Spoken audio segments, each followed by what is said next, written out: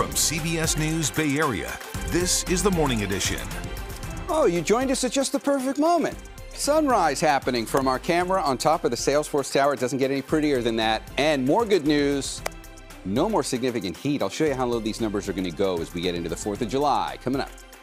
It's super hot out here, so we decided to chill off. And every 15 minutes or so, I just dunk my head in there, and it gives me like a mini shower. I like that. He wanted to chill off. That sounds good. People did whatever they could to beat the heat over the weekend. The ways families cooled off during another day of those scorching temperatures. I needed to chill off. Yes, it was hot. But as we know, the 4th of July is upon us and celebrations are coming. But we want to show you how quickly flames can spread due to fireworks here. A warning straight from fire crews this morning. And as you get ready to hit the roadways this morning, we are dealing with some foggy spots out there, especially affecting some of our Bay Area bridges. I'll tell you which ones. But first, we're going to start with breaking news. A suspect is dead after being shot by a sheriff's deputy overnight in San Leandro. The Alameda County Sheriff's Department held a press conference a short time ago. A spokeswoman says that shooting followed a pursuit of a suspected stolen car on the 580 and then a physical struggle as a suspect tried to grab a CHP officer's gun. That deadly shooting happened on 163rd Avenue. 2 other people now in custody.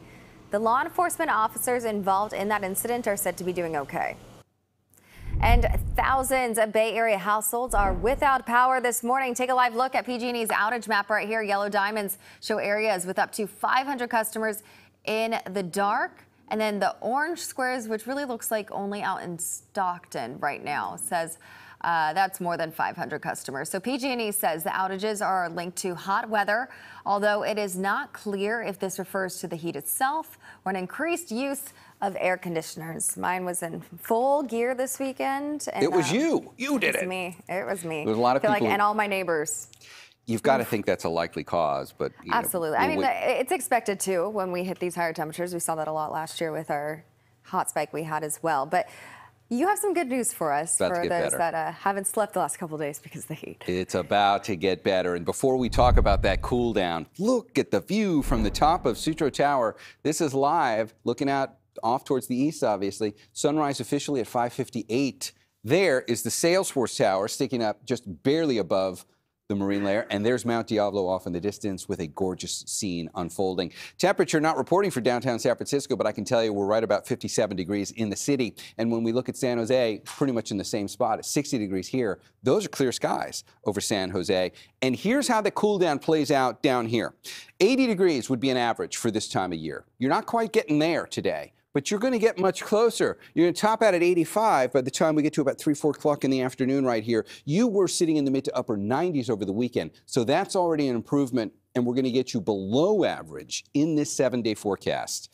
And we'll look at that for San Jose and everybody else coming up in the complete first alert forecast in just a bit. In the meantime, if you're getting ready to step outside, as pretty as those clouds looked from the top of Sutro, it's really limited to just the immediate Golden Gate right now.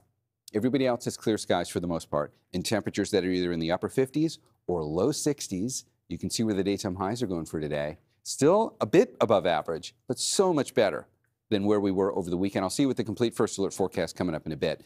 Gianna, still foggy on the Golden Gate Bridge, I take it? It is, Darren, and it's been like this for most of the morning. So if you are getting up early, getting ready to make that ride across the Golden Gate, visibility is certainly going to be an issue.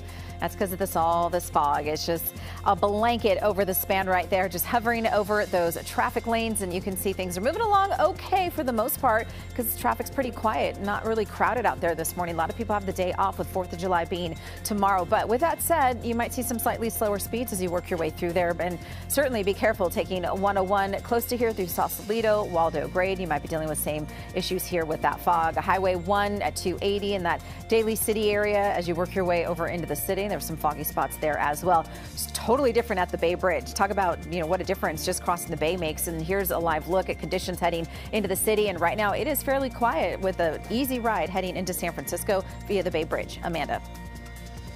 Cool down over the weekend. People across the Bay Area are once again looking for ways to beat the heat. Dallin shows us how some dealt with it. Cool, wet, fun. This splash pad in Dublin turned into a paradise for many families seeking relief from the heat. It's super hot out here, so we decided to chill off. They weren't alone. Hundreds of people spent the day at the Wave Aquatic Center. The manager says the city-run facility saw record crowds this holiday weekend. We had our highest attendance for a Friday and highest attendance for a Saturday. And in regards to the Saturday, it was the highest attendance I've seen here at the facility. One person who wishes she can be here is advertisement worker Erin Jordan. I'd like to think I'm pretty much the hardest working person in Livermore right now. She's got more energy than the Energizer Bunny. It's hard to miss her at the entrance to downtown Livermore, dancing with a sign to sell 17 new homes. And every 15 minutes or so, I just dunk my head in there and it gives me like a mini shower. I hope I don't get your mic screwed up. A lot of water breaks and cooling off in the shade. I've been doing some Zumba workouts, or I just jam and rock hard. You know, go with the flow of the music. My phone says I burn about 1,200 calories. No slowing down, even in the scorching heat. She says at least it's cooler than Saturday. Yesterday was really rough. There was no wind, and my skin felt like it was sizzling. Happy Sunday Fun Day! Woo! Many downtown businesses say the heat isn't good for business either, unless you have an ice cream store. It gets a little slower. We're doing about 20% less because people are so hot. Erin says on a day like today, nothing beats running through the splash pad. Well, on the peninsula, a lot of people headed over to Pacifica. I don't blame them. Here's how Linda Mar Beach looked yesterday afternoon. Many taking advantage of that nice ocean breeze. It was so packed. Finding parking, though, was the biggest challenge. It's very, very difficult to find parking here. And yeah, there's just not enough. It causes a traffic jam. It takes forever to get here sometimes. You can stay with us as we keep you up to date on the 4th of July weather conditions. You can also find us on KPIX.com and streaming on the CBS News app. That's why you got to know people, Justin, like Gianna. Yep, you got to know G, so parking. if we come over there, we know where to park. Thanks so much. All right, tomorrow is the 4th of July, and we know some of you all have either stocked up on all of those fireworks, we're talking about the safe and sane ones, or made plans to catch a fireworks show. While you get ready to enjoy your holiday, though, fire officials across the Bay Area are warning you yet again to stay safe during these celebrations. I want you to watch this video with us. This is from Butte County. The fire department there sent us this video, and it shows us just how quickly even a small fire can ignite dry vegetation. Look at how quickly that spread. This is even worse during elevated fire conditions, so be very careful out there. And then check this video out of demonstration. This is in the East Bay. Con Fire ignited this hillside with a sparkler to show how quickly the flames can spread into something way bigger. We talked to a captain there at Con Fire about how they worked this fire out yesterday. We had a fire this afternoon in Hercules that expanded to about 3 acres before it was contained. That was attributed to illegal fireworks. We have fires every year up to the 4th for several weeks leading up to the 4th, and even sometimes for weeks after the 4th. This is a real ignition problem. And just to be clear, that fire was from last week, not yesterday. So as a reminder, Dublin is one of a handful of Bay Area cities that allow safe and sane fireworks. Other cities include Union City and Pacifica and a few others. Even with safe and sane fireworks, though, fire officials want to make sure you handle them with care to avoid any unnecessary emergencies. Amanda. Yep, be smart this week. We all appreciate it.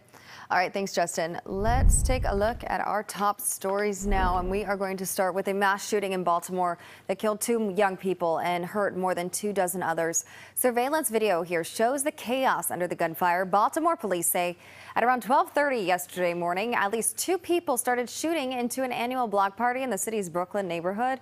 In the hail of all the bullets, a 20-year-old man and an 18-year-old woman were killed. At least 28 others were shot and injured, with their ages ranging from 13 to 32. So far, there are no arrests.